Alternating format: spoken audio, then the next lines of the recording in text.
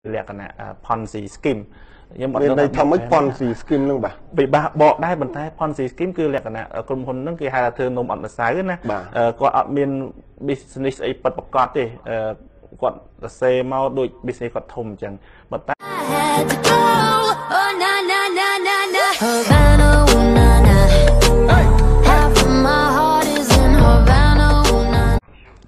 ប្រិមត្តទូទៅជនយទីមេត្រីនៅក្នុងកម្មវិធីសេដ្ឋកិច្ចអចលនទ្រព្យថ្ងៃនេះយើងផ្ដោតសំខាន់ទៅលើប្រធានបទថ្មីមួយដែលកើតឡើងនៅកម្ពុជាហើយជារឿងថ្មីមួយសម្រាប់ប្រជាជនកម្ពុជាផងដែរគឺការជួញដូរកាក់អេឡិចត្រូនិកឬក៏ Bitcoin ឬក៏ហៅមួយយ៉ាងទៀតនោះបាទថ្ងៃនេះយើងនឹងជជែកលម្អិតបញ្ហានេះថាតើអ្វីទៅជាការជួញដូរកាក់អេឡិចត្រូនិកហើយវាមានផ្ដល់ផលចំណេញយ៉ាងដូចម្ដេចផ្ដល់ហានិភ័យយ៉ាងដូចម្ដេចដល់ប្រជាពលរដ្ឋដែលជាអ្នកទិញឬអ្នកប្រើប្រាស់នោះថ្ងៃនេះយើងមានអ្នកជំនាញរបស់យើងដែលនឹងជជែកពិភាក្សាលើបញ្ហានេះគឺលោកអិនមានលោកជាប្រធានក្រុមប្រឹក្សាភិបាលនៃក្រុមហ៊ុនខ្មែរ Home និងជាស្ថាបនិកនៃ KHcoin បាទជំរាបសួរលោកអិនមានជំរាបសួរបាទអរគុណលោកដែលបានជើញចូលរួមក្នុងកម្មវិធីនេះលោកអិនមានដំបូងចង់ឲ្យលោកជួយបញ្យល់បន្តិចតើទៅនឹងការជួញដូរកាក់អេឡិចត្រូនិកឬក៏ Bitcoin ឬក៏ស្អី crypto ឯនោះបាទតើមានន័យយ៉ាងដូចម្ដេចនោះបាទតាមពិតយើងហៅថា cryptocurrency បាទ cryptocurrency បាទមកពីពាក្យ cryptography គឺជា software ដែលគេបង្កើតឡើងមកឲ្យវានិយាយរកគ្នាទៅវិញទៅមកដោយគ្មានការគ្រប់គ្រងកណ្ដាលបាទអញ្ចឹង software ហ្នឹងវាដូចជា software accounting មួយដែលមានតួលេខដែលអាចផ្ទេរគ្នាទៅវិញទៅមកបានបាទការបង្កើត cryptocurrency ដំបូងគេបង្អស់ហ្នឹងគឺឲ្យឈ្មោះថា Bitcoin ដែលបង្កើតនៅខែមករាឆ្នាំ2009បាទមកដល់សប្តាហ៍ថ្ងៃនេះមួយ Bitcoin គឺនៅថ្ងៃនេះគឺ$11,000នៅទីផ្សារអន្តរជាតិហើយ$13,000នៅទីផ្សារស្រុកខ្មែរដែលអាច trade បានតាមរយៈ website មួយចំនួនបាទគ្មានអីជាការខុសទាស់ទេចំពោះ Bitcoin វាជា Bitcoin ប៉ុន្តែបញ្ហាមួយគឺនៅពេលដែលគេយក cryptocurrency ដែលគេបង្កើតថ្មីនេះមកต้องការប្រម៉ូទក្នុងការវិនិយោគទៅលើគម្រោងផ្សេងទៀតបាទគម្រោងទាំងអស់ហ្នឹងវាមានលក្ខណៈគ្រោះថ្នាក់យើងធ្វើម៉េចបណ្ដឹងថាវាគ្រោះថ្នាក់បាទបើយើងនិយាយត្រឹមតែ Bitcoin ក៏វាគ្រោះថ្នាក់គ្រប់គ្រាន់ដែរដោយសារយើងមិនទាន់មានចំណេះដឹងគ្រប់គ្រាន់ក្នុងការយល់ទីផ្សារវាហើយពុំមានការគ្រប់គ្រងច្បាស់លាស់មួយអត់មានស្ថាប័នណាគ្រប់គ្រងវាទេអត់មានទេរដ្ឋាភិបាលក៏អត់ទាន់អាចគ្រប់គ្រងវាបានដែរដោយសារកំពុងតែរកវិធីគ្រប់គ្រងវាប្រទេសនីមួយរកវិធីគ្រប់គ្រងវាធនាគារជាតិយើងក៏គាត់ព្យាយាមរកវិធីគ្រប់គ្រងដែរដូច្នេះហើយបានគាត់ហាមមិនឲ្យធ្វើការជួញដូរមិនទទួលស្គាល់ជា currency បាទទោះបីយ៉ាងណាក៏ដោយក៏មាន cryptocurrency មួយចំនួនដែលមិនមែនជា Bitcoin ទេបានមករៀបចំកញ្ចប់វិនិយោគដែលមានទ្រង់ទ្រាយទម្រង់ជាលក្ខណៈ Ponzi scheme ខ្ញុំអត់ដឹងថាម៉េច Ponzi scheme ហ្នឹងបាទពិបាកបកដែរប៉ុន្តែ Ponzi scheme គឺលក្ខណៈក្រុមហ៊ុនហ្នឹងគេហៅថាធ្វើនំអត់ម្សៅណាគាត់អត់មាន business អីពិតប្រាកដទេគាត់សរសេរមកដូច business គាត់ធំអញ្ចឹងប៉ុន្តែភាពពិតរបស់គាត់គឺគាត់យកលុយអ្នកថ្មីមកសងអ្នកចាស់ហើយរៀបចំជាប្រព័ន្ធ commission ល្អមែនតាមតំណែងអីចាំ level អញ្ចឹងទៅបាទកើតជា network ពីមួយតមួយអញ្ចឹងទៅបាទទីបំផុតនៅពេលដែលគាត់អត់មានលុយគ្រប់គ្រាន់ក្នុងការសងគេគាត់ក៏បិទទ្វារឲ្យរត់បាត់ហើយយើងក៏ទៅបន្ទោសທາງមកពីបញ្ហា Bitcoin វាមិននឹងដល់ទីផ្សារវាមិនល្អមានលេសមិនចាប់ហើយអ្នកដែលចូលរួមក្នុងការជួយប្រម៉ូទកម្មវិធីហ្នឹងគាត់អត់ដឹងខ្លួនថាគាត់មានទោសទេបាទគាត់បើកមុខចំហជារូបភាពនៃការបោកប្រាស់មួយយើងអាចចាត់ទុកថាជាការបោកប្រាស់មួយឬក៏មិនមែនជាការបោកប្រាស់ទេអ្នកដែលបង្កើតកម្មវិធីនេះគឺគាត់បោកប្រាស់អ្នកដែលប្រម៉ូទនេះគាត់អត់ដឹងបាទអញ្ចឹងហើយបានរដ្ឋាភិបាលយើងគាត់នៅយល់ពីភាពដែលគាត់មិនដឹងនៅឡើយបានចេញជាបំរាមមិនទាន់មានការចាប់ណាមួយតែដុំកពួនដែលយើងមើលឃើញនៅឡើយទេប៉ុន្តែគាត់ ភាគច្រើនគាត់ជឿជាក់ទាំងស្រុងទៅលើ cryptocurrency ហ្នឹងគាត់ជឿជាក់ថាវាអាចធ្វើអញ្ចឹងមែនបានវាអាចរកប្រាក់ចំណូលបានច្រើនអញ្ចឹងមែនអញ្ចឹងហើយក្នុងទឹកចិត្តរបស់គាត់ដែលគាត់ជឿជាក់ហ្នឹងគាត់ក៏ទៅណែនាំគេជាច្រើនគ្នាដើម្បីឲ្យចូលរួមដើម្បីឲ្យបានចំណេញហើយគាត់ជឿជាក់ថាអ្វីដែលគាត់ធ្វើហ្នឹងគឺជារបស់មួយត្រឹមត្រូវបាទនេះតើតងកាលពីបើតាមខ្ញុំចាំមិនខុសទេកាលពីចុងឆ្នាំមុនក្រសួងមហាផ្ទៃมันមានបើកយុទ្ធនាការមួយចាប់អ្នកជួញដូរហ្នឹងដែលមានការជួញដូរការបោកប្រាស់ប្រជាជនលើទឹកប្រាក់ប្រមាណដល់ឃើញដូចជា$60 លានជាងហ្នឹងគឺស្តៀងគ្នានឹងដែរទេលោកបានចាំពេលហ្នឹងទេបើតាមពិតPonzi scheme ទាំងអស់គឺមានចរិតលក្ខណៈដូចគ្នាទាំងអស់ប៉ុន្តែមធ្យោបាយក្នុងការប្រើប្រាស់ខុសគ្នា EBC គេប្រើមធ្យោបាយជាលក្ខណៈ hedge fund តាមពិត hedge fund ហ្នឹងគឺជាគម្រោងពិតប្រាកដមួយ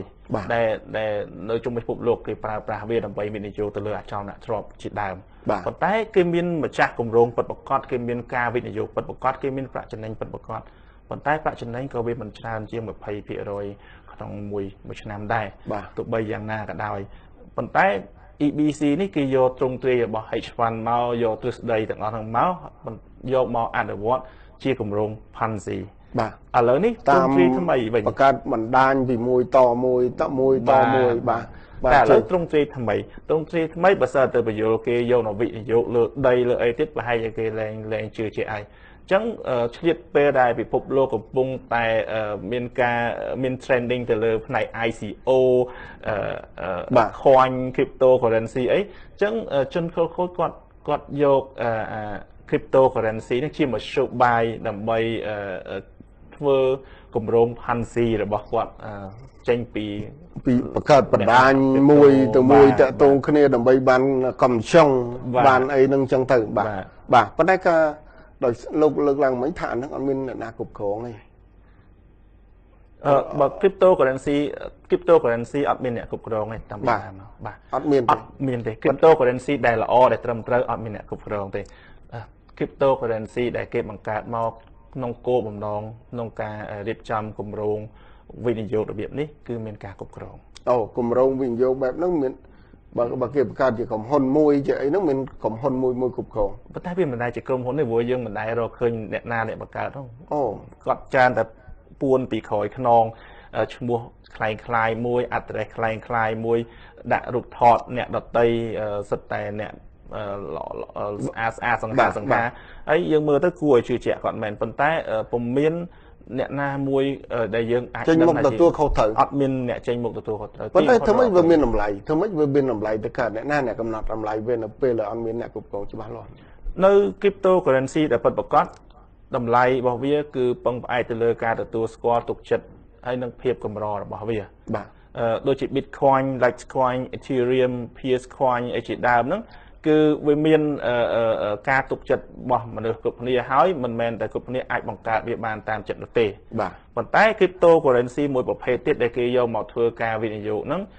ម្ចាស់វាបានបង្កើតចំនួនតួលេខមួយច្បាស់លាស់ហើយគ្រប់គ្រងក្នុងដៃជាប់រួចហើយបាទអញ្ចឹងគាត់បញ្ចេញហើយគាត់ទទួលវិញក្នុងលក្ខខណ្ឌរបស់គាត់ដែលគាត់ចំណេញតែអាហ្នឹងវាមិនមែនជាសាច់ប្រាក់ទេ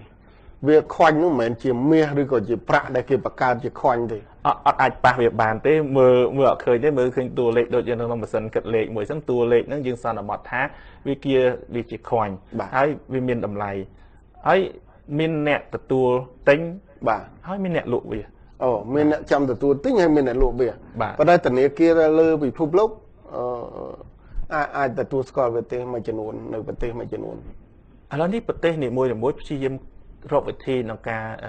យកផលចំណេញពីអាហ្នឹងពីវាយើងគិតថាពីមុនដើម្បីបោះពុំលុយយើងតម្កល់មាសដើម្បីឲ្យលុយនឹងមាសមានតម្លៃបាទបន្តមកទៀតមាសពិបាករកពេកមិនដឹងមានអីតម្កល់អញ្ចឹងយើងសន្មតថាលុយមានតម្លៃអញ្ចឹងនៅពេលយើងសន្មតថាលុយមានតម្លៃការបោះពុំលុយហ្នឹងពេលខ្លះវាច្រើនជាងតម្លៃពិតប្រាកដដែលធ្វើឲ្យមាន inflation រៀងរាល់ឆ្នាំអតិផរណា20%រៀងរាល់ឆ្នាំដែលធ្វើឲ្យលុយកាន់តែបាត់តម្លៃដូច្នេះបើសិនយើងទុកលុយចោលនៅក្នុងទូដែកលុយយើងដដែលមែនតែអតិពលក្នុងការទិញវាតិចជាងមុនដាក់ក្នុងធនាគារ ban đọc hệ rồi mà năm thì này kia chẳng đánh đọc hệ rồi mà năm mỗi giai mỗi inflation viêm phải hệ rồi chẳng bị chớn kia vô lôi từ video lừa đây ly lừa video lừa chùm núi đầm bầy hai xa đầm lại bỏ lùi năng bà nơi bậc tết khác đặt thì này kia mình men ban ca đã cứ play xe và thì play xe và thì bận tác thở để đạt tập cryptocurrency vẫn admin từ này kia là cục rong với software từ bây giờ bài máu về dạy họ không đi internet admin bật đàn chạy tô admin mà sân cả đá admin là cục rong đó chẳng tụ bay mà sân mua dương bật có cryptocurrency năng ăn đồ này nơi thời điểm nào cả một tiền đôi chị bitcoin chẳng dùng khăn nè trong nè căn cục khổ viên nó admin nè căn cục rong thì software mùi năng về automatic bởi dương kết ra ngay khỏi miền AI computer check kết luôn anh check vừa cài luôn anh với hiện sự điện bà đà thì với cryptocurrency chỉ software môi để check rồi play top shop luôn về tất cả bật quan luôn về đòi cái miền andra company nè nơi cái đà admin mà nước cục khổ về tới còn đây tập 4 mà nước cứ nè cục khổ nè bạc cà bìa tập 4 kia để xây software algorithm để xây máu cứ ao system nó check rục rồi kia đà rồi kia check chật nằm kia từ bên máu ấy chết tục chết kia từ bên máu chẳng mình chăm bạch nhom bản làm mấy tiêu nhom chỉ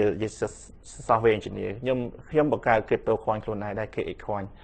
đập bay từ ca riêng xả là bỏ nè ô tí ho thay nhom bậc cao chẳng chưa nhom trong cài price bitcoin software năng đập bay ở part trên này mà nhom nó pe nhom top job software nhom từ can bậc one bậc software nhom biệt job từ bậc one network bỏ bitcoin bậc one network đặt tay tiếp nâng bạn để sai software nhầm chỉnh nhầm ọt ai thưa ấy bàn này chẳng nhầm khôi cả khôi cả ọt miền ca cái ọt miền ca palam bàn bên đây nữa nan nữa từ ban phải giỏi vì bà ăn miền này cục cồn không đôi chân này hai bàn về miền đôi chân này hai bàn về miền nằm lại pro ấy về miền phiệp sna phiệp này nơi pe được cục cục này miền sật nông ca miền sầm lê như nông nông cục cục này ai pra về đó miền địa nam mùi ai rập off về bàn ở miền nam mùi ai bạn để xài bán với miền đầm lầy bà nó ngay chia đầm lầy bọc cryptocurrency bật bật cọt nhầm gì để bật bật cọt nhầm ăn dây pi chi để bao pra thì bao pra với nghi xuôi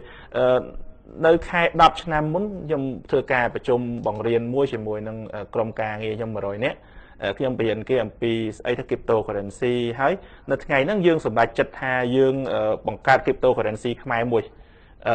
mạch miền đầm lầy mạch chăm chuông đô ấy dương còn là bậc cao thường mấy ở đông thạc mai dương bậc cao bàn chân dương sủng đại chất boss nàoนี้đã mua thà KHcoin chỉ cryptocurrency khai mỗi đời dương bậc cao máu đầm bay nông cụm nong tại 10 cútคือยังบังเรียนkhai dương ở vô ấy cái cryptocurrency bậc cao ấy ở miền đầm lầy việc mấy dương xa là bongរួមគ្នាមកrồi nèនៅសប្តាហ៍ហ្នឹងសារលបងតើយើងធ្វើឲ្យចូលទីផ្សារអន្តរជាតិបានអត់យើងចូលក្នុងទីផ្សារអន្តរជាតិបានចូលបានហើយគេទទួលស្គាល់ហើយគេទទួលស្គាល់គេជួញដូរហើយមានតម្លៃមានតម្លៃបែបណា